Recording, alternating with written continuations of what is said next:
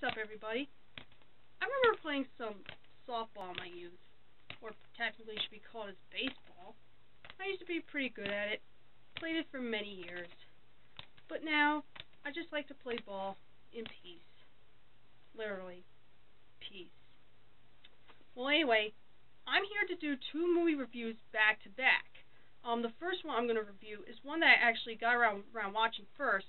I gotta watch the other one before I can do the next review. Both films released in the same year by the same company on the same kind of sport. What makes you think I have a baseball mitt in my hand? That's why I'm doing the reviews right now. Even though we're heading into Thanksgiving soon, it's too cold to play baseball right now. But this film I'm going to be talking about is The Sandlot, the first one. Yes, there were sequels. I think there's only one sequel, but I'm not sure. But the first one you definitely should check out. It's about a boy who moves to a new town and is trying to look for some new friends to make. So he comes across a group of boys who play baseball like every day, like during the summer, and he really wanted to join the team, but he's not very good at it. But then later he becomes very good at the sport. But then this is shown in the trailer. Go check out the trailer, but most people know about this. He accidentally throws the ball over the fence to a backyard or something, and where there's this vicious, mean dog.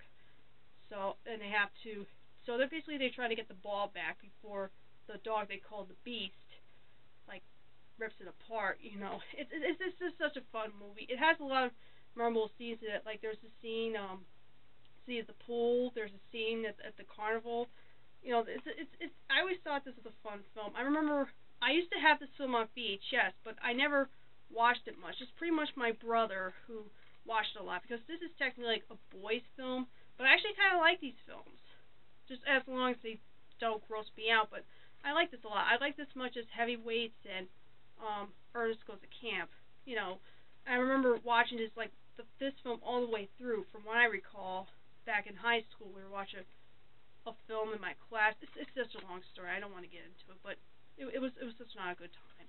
But it was great to see this movie. And this film, if you want to go check it out, this DVD came out in 2013, the one I have here, with this different cover, very different from the VHS tape that I used to have. The film's now out on Blu-ray. It came out on Blu-ray last year to celebrate the film's 20th anniversary. And the features on here on this DVD, it has featurette, a trailer, and TV spots. And I'm sure there's other different DVD versions as well. I don't know if it's with the same features, but from what I heard, the Blu-ray has the same features as the DVD. So if you haven't seen The Sandlot, definitely check it out. So that's my review of The Sandlot, and be sure to tune in next time for my next review, where I review another baseball movie, which again, I have to watch. So, until next time, I'm again playing ball in peace. Yeah.